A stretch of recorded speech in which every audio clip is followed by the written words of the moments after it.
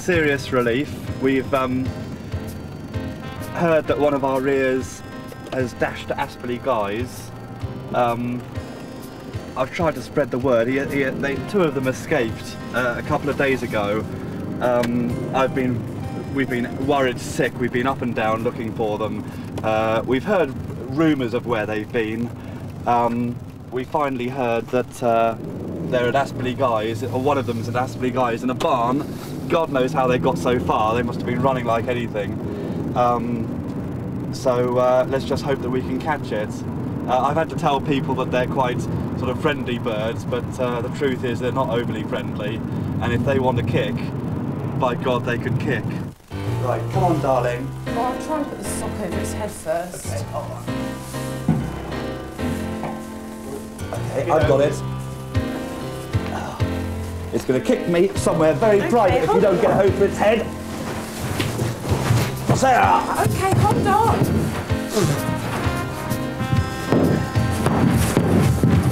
Right, okay. Okay, you can let go of something,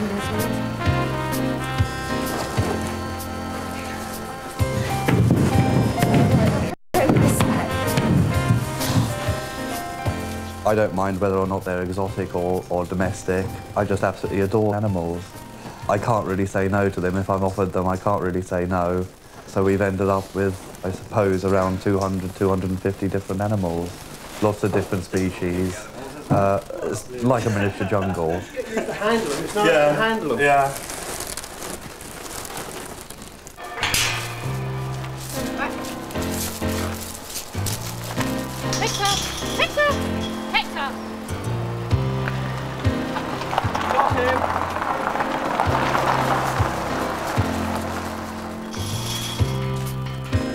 I actually enjoy working for Esmond and Sarah. I mean, Sarah and I, we look more like sisters than anything else. I mean, we'll share secrets and we get on like a house on fire. And I look up at Esmond, I see him as a very important figure. Hector, Hercules! There's always something different to go and see. There's always something different to love you. There's always something different to comfort you if one's depressed. And the love that each one gives is absolutely unique. The costs are absolutely horrific. I suppose over a year period would have ended up spending 25,000 on their upkeep, on food, on vet's bills. That's not even including purchasing the animals, the monkey at 2,500, the hyacinth at sort of 11,000, all sorts of things. The llamas are terribly expensive to buy. Look, no, Charlie, you can't do that. Charlie! I'm lucky in the fact that we've got a very, very good reputation in what we do, breeding Bengal kittens. We sell to some extremely famous people, some extremely rich people, and the money that we get for them is quite considerable, and thank God that helps to pay for an awful lot of it. Just 5 years ago, I started from a 3-bedroom semi-detached council house, no money at all, penniless, and just bought 2 rescued cats, rescued Bengals from, because I had a nervous breakdown, my mother paid for them.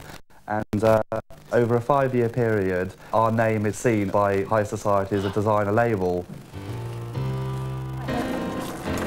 Were the children at the riding school upset to see her go, or pleased? A bit of both, I think. Were they?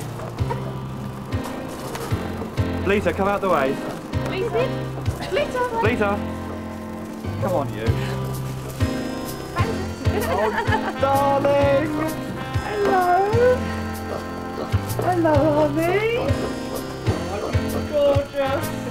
There's not many of us, there's only me and myself and Pippa and Esmond who look after all the animals.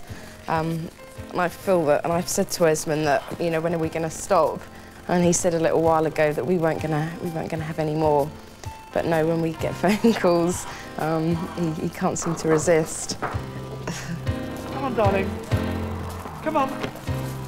I received a phone call yesterday, a pot-bellied pig causing havoc at this riding school stables. It's getting under the horses' feet, it's butting the children, and if I don't do something about it, it's going to be put down. So that's coming this afternoon. I didn't dare tell her about that. Here she comes. Okay, you take the bowl in. Okay, shake it, Sarah, quickly. There you go.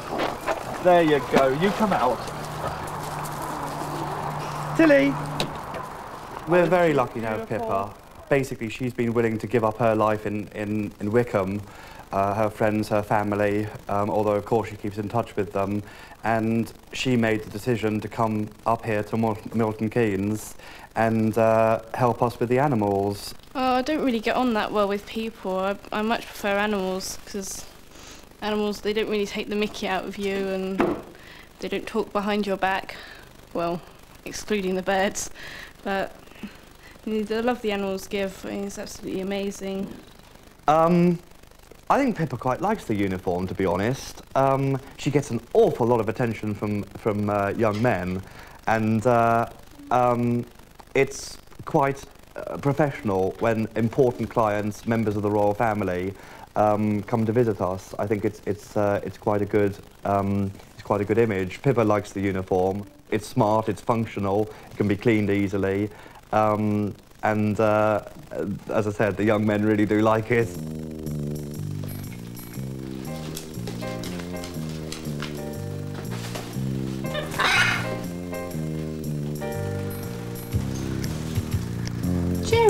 Jenny! Hey, darlings. The estate that I've built up is worth about £3 million, and all of that money is left to my animals.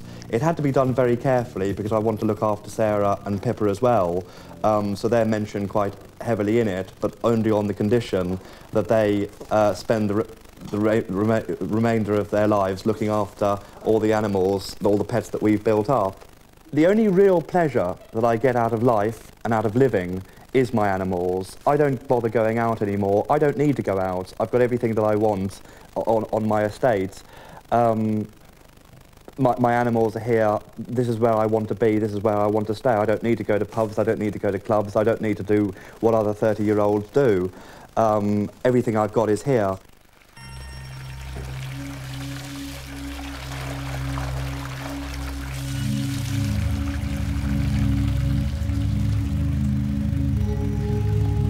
I'm quite happy for him to go into the most delicate part of my mouth and kiss me.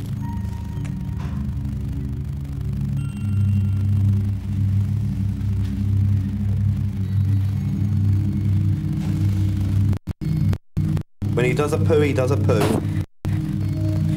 Right there.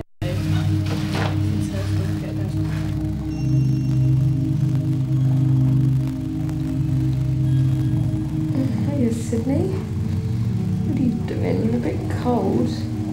We've got a snake, which I'm not too keen on. It's taken me quite a long time to get used to.